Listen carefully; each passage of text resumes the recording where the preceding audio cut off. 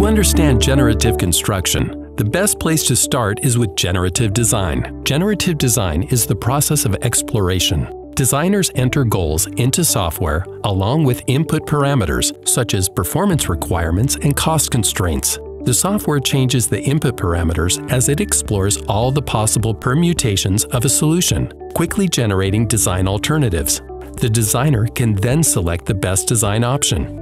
With generative construction, that same iterative process can be done in construction by changing parameters such as numbers of crews or number of cranes working on a project. Generative construction focuses on three key areas: planning, exploring, and executing. In the planning phase, humans are responsible for defining things like resource requirements and activity durations. Through the computational power of AI, computers then use these parameters to determine the many ways in which a project could be built and will suggest the solutions that best satisfy the stated constraints. During exploration, general contractors and owners can evaluate the options that Alice generates.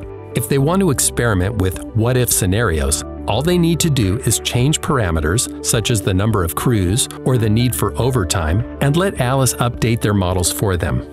During execution, contractors build using the schedule they've created. And if they have schedule delays or cost overruns, Alice can instantly generate multiple new solutions to help them get back on track. This is an approach to construction that helps builders mitigate risk, avoid liquidated damages, and deliver projects as promised. With generative construction, you, the construction professional, have the ability to generate millions of solutions and mitigate delays in minutes instead of weeks. Alice saves customers an average of 17% in project duration and 13% in labor and equipment costs.